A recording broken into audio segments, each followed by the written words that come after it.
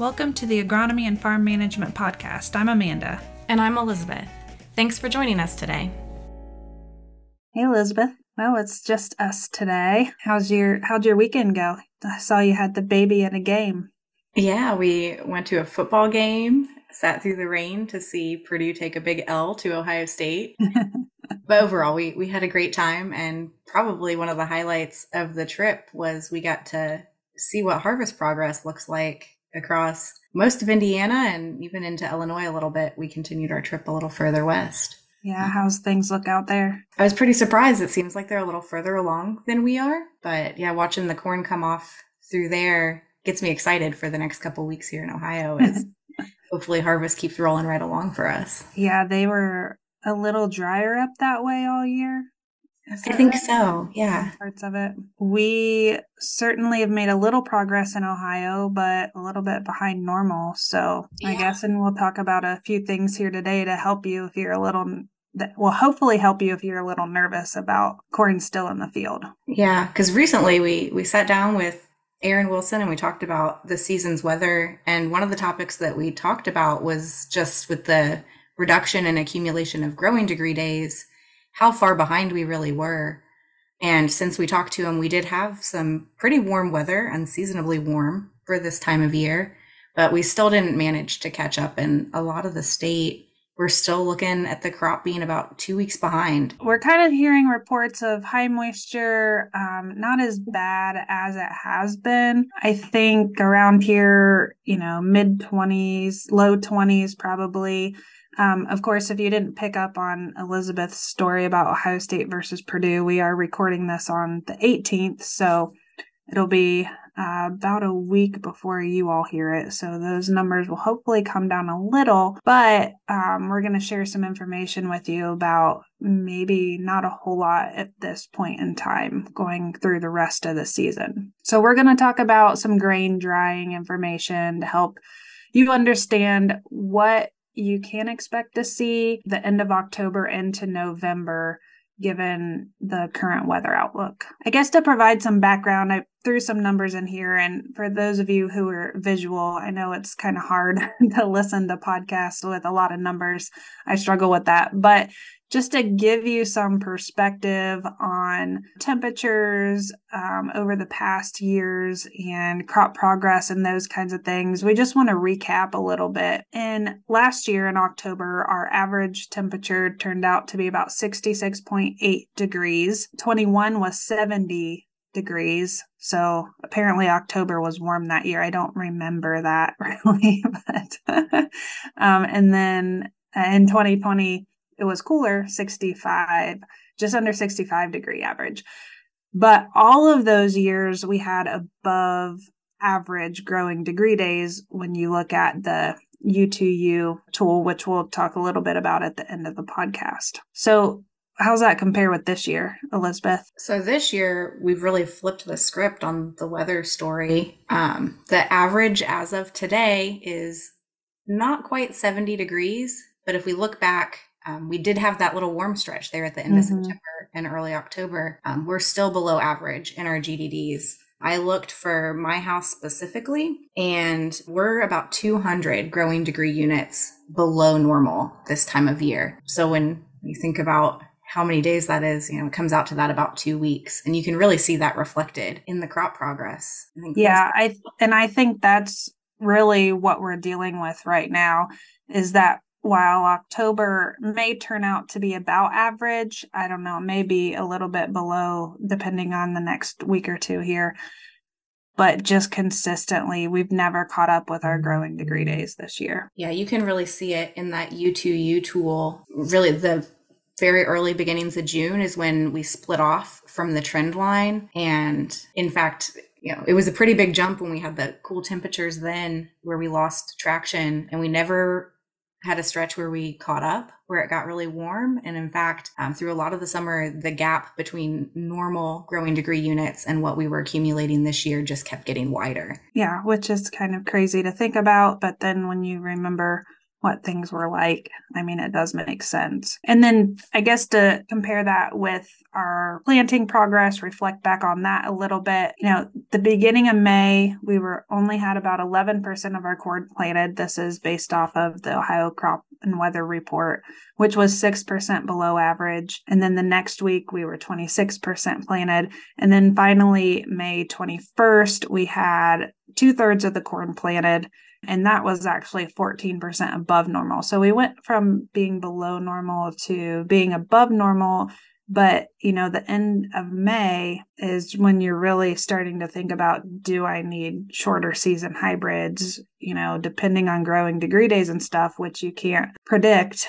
Maybe not. Yeah. And thinking back, that stretch when a lot of that corn was planted was when we were really starting to see the effects of that flash drought that we had here in Ohio.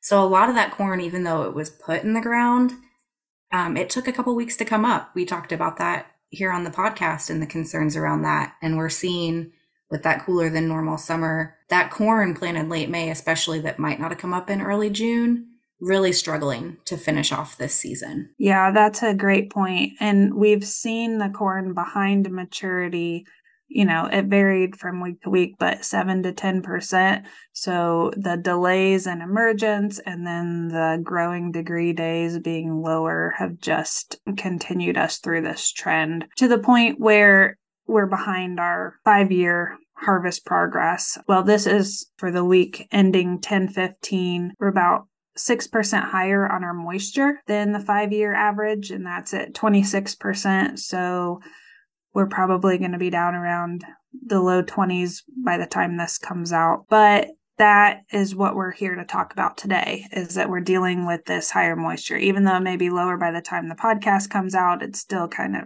going to continue that trend for the season of being behind average. And how do we deal with that? Yeah, and I think your information is coming from a local elevator. So also keep in mind, a lot of the corn they're seeing might have been dried on farm before it's coming in on the truck. Yeah, so that's true. Yep. That average is going to be a little bit lower from what's coming out of the field directly. We wanted to talk a little bit about field dry down. I know a lot of you guys are having to dry corn on the farm, but that is a big cost. So anytime you can let moisture come off from the help of nature is obviously the most cost-effective way. But we know that as we move through fall, the ability of the corn to dry in the field is going to be reduced. In September, we usually expect to see about a half to 1 point coming off per day. And then once we get into October, on average, we go down to only losing about 1/4 to 0.5% per day. Obviously, it's going to be better in early October, but as we move into the tail end of October, with the cooler temperatures, we aren't going to expect to see as much moisture come off each day. The bad news is once November hits, dry down is going to stall out. Comes to a screeching halt. Well, maybe not that extreme, but yeah. Yeah, we'll have some good days here and there that might take off a little bit, but overall, we see very little moisture coming off of that corn in the field. Again, this is going to depend on weather, especially temperature, humidity, and rain, which luckily so far we haven't had a lot of rain to slow things down. And we do currently have a warm up in the forecast, which should be happening right about the time you're listening to this, if it plays out. And this might help us take some of that moisture out before November hits. One other consideration for dry down in the field is whether that corn has reached full maturity yet. And we commonly call that black layer. That's when that kernel seals off from the stalk. And from that point on, the moisture that we lose from the corn really just comes out of the kernel and not back through the cob and the plant. So the corn that was planted in late May in the drought affected areas of the state is likely just now reaching black layer due to that delayed emergence that we talked about. Up till now, we've had a few light frosts in some areas, and a killing frost is probably just around the corner, given the history across Ohio. So once we see those cold conditions, the plant tissue in that corn, that later corn, is going to die, and it's going to dry down much more quickly than the grain itself does. So you may, over the next couple of weeks, get into some fields that you think from the road look really dry, but you're going to be surprised that the moisture in that corn is higher than you expect. Again, with those fields looking at the weather conditions that are typical this time of year, you shouldn't expect big changes in moisture in those fields if you wait, since our prime field drying conditions are most likely behind us. This information, comes partly from a study that Peter Thomason did when he was here, and that he found that grain moisture decreased about 6% between October and November harvest dates. But then once you reach early to mid-November, there's almost no grain drying at all, as you mentioned, Elizabeth. But 90% of the yield loss associated with delayed corn harvest occurs when they delayed beyond mid-November. And most of us like to be done by Thanksgiving for sure. So that's not an ideal situation, but it does happen. So being able to get that corn out of the field in a timely manner is important, but also like don't let it hang out in the field in November because you think you might get a few points off of it. It's not going to happen in a typical year. I suppose we could end up with an abnormal November where we've got 70 degrees, but typically not going to happen. And you drastically increase your risk of mold or stalk rot, damage occurs. And that's going to probably cause more yield loss than any drying benefit that you're going to get. Yeah, I think that's one of the things when we talk about that delayed harvest that becomes a concern. I think a lot of folks I've talked to think we have good stock quality out there this year, but we know it degrades really quickly once we get into fall. And the other thing we've learned from talking to Aaron over the years is the trend is towards those wetter falls. So if we do get in a situation where we're getting a lot more rain events that come with wind, you can't pick those ears up off the ground. So even if it wasn't in your plans for on-farm drying, it may be something to think about and go ahead and get that wet corn out and get it dried down another way so that you have corn to take to the elevator. Yeah, that's a really good point. We talked a little bit before about storage issues and having capacity on the farm, and that's certainly a struggle, and it's a big capital investment to increase that. So I think that's something you need to think about for the future of your farm and grain management.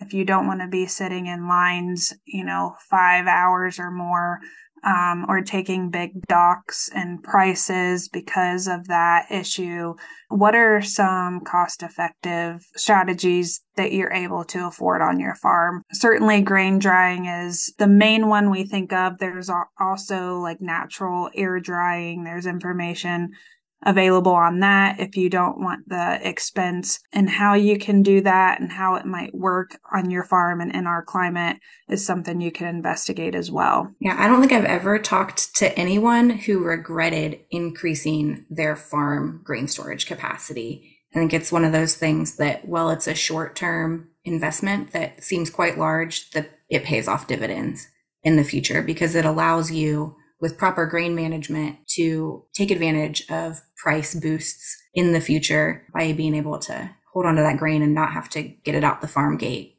when prices are going to historically be the lowest at harvest. That's a good point. I mean, most of the time when I talk to farmers who've done that, they're pretty much excited about it, and no one's like, oh, I shouldn't have spent that money. But of course, you have to have the ability to do that.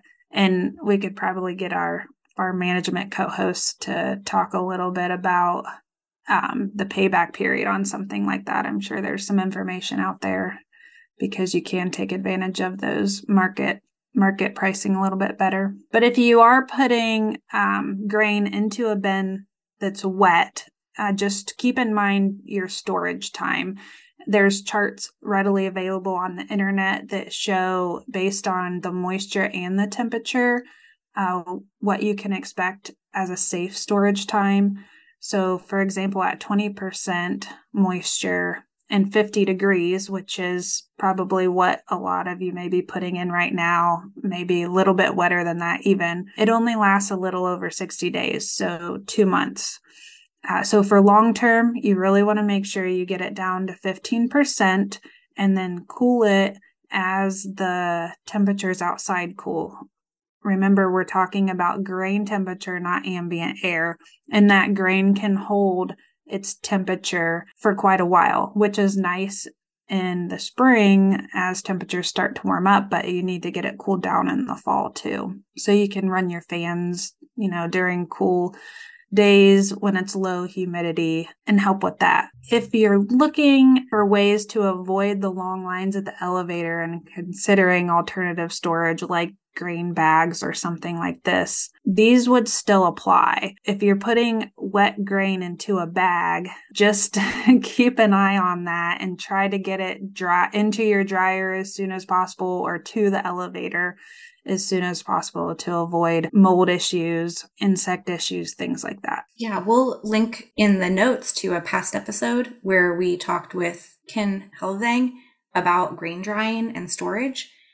That's a great resource to really brush up on that grain storage before you commit to putting a lot in your bins this fall. Ken's a great resource and really, I don't know, the only one who's focusing on grain drying a whole lot across the extension landscape. I don't know why that is, Elizabeth. Do you have any insight being an ag engineer?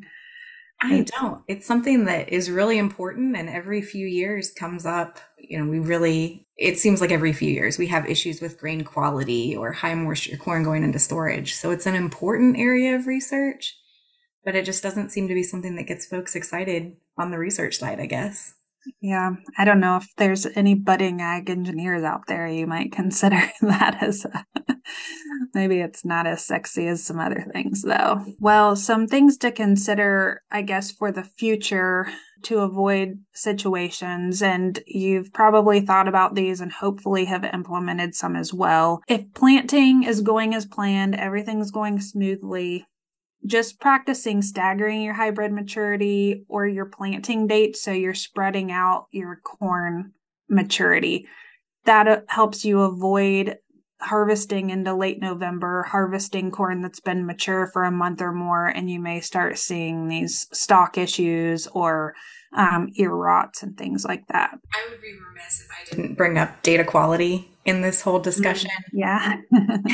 As we're going through these fields, we know with the variability we've seen in Drydown and just other stresses throughout the season that we're going to see variability in moisture in the field and test weight.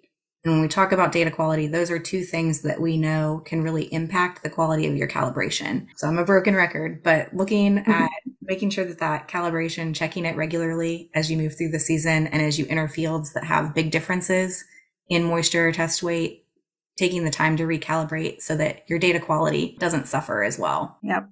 Great reminder. And it doesn't hurt too to keep an eye on your other combine settings, making sure the fans and things like that aren't blowing grain out as you get into lower test weights, just making adjustments as the conditions change this season. Yeah, and if planting is delayed, consider those weather conditions. Planting a shorter season hybrid might be in the books. If you're getting into June, I don't know. It's probably a risk at this point to plant your full season hybrid.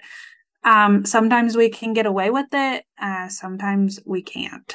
So I would opt for exchanging it for a shorter season hybrid. What would you do, Elizabeth? Yeah, it's tough to say because the last few years we talked about having that higher than normal GDD. So we've really gotten into the habit of almost expecting that we're going to have that longer season and be safe, even with those later planting dates. But, every once in a while we're going to get that year that burns us. So maybe this one will, the one that we're due for a while and we're clear, hopefully for the next few years. Yeah, of course, last year we ran into that too. Folks were worried about reaching black layer or was it an early frost? I just remember having that conversation with a few people. Yeah, last year I think we had an earlier frost, but then it stayed pretty warm. So we still saw that grain dry, albeit a little slower than we expected. So I guess it depends on what kind of risk taker you are. We've talked about conditions generally. If you have fields that you're personally concerned about maturing, a great resource that Amanda and I both use a lot is the U2U GDD tracker. It allows you to enter your location, your planting date, and your hybrid maturity, and then see estimates of crop development milestones based on the historical weather conditions. And it's a tab I think I've had open on my computer pretty much all season, just checking the progress and playing out different scenarios. And so if you put in that information for your individual field, it will give you an estimate of when it'll black layer. And from there, you can get an idea of when that field might be ready to harvest. It comes up, when we're in these delayed planting situations, you can put your hybrid maturity in there and see, if I plant this today, is it going to reach black layer, or when is it expected to? Of course, it's, based on weather predictions, past averages, the average GDDs we were talking about earlier come from this, in an average year, although Aaron says, averages are made up of highs and lows, and whether we actually see that play out in an actual year is not very often. Yeah. So when you're thinking about changing maturities or even deciding on which maturities you're going to plant as you make your seed selection over the next few weeks here, considering adjusting that so you can adjust your harvest time, you can use that tool as well to see, well, how early would this be ready and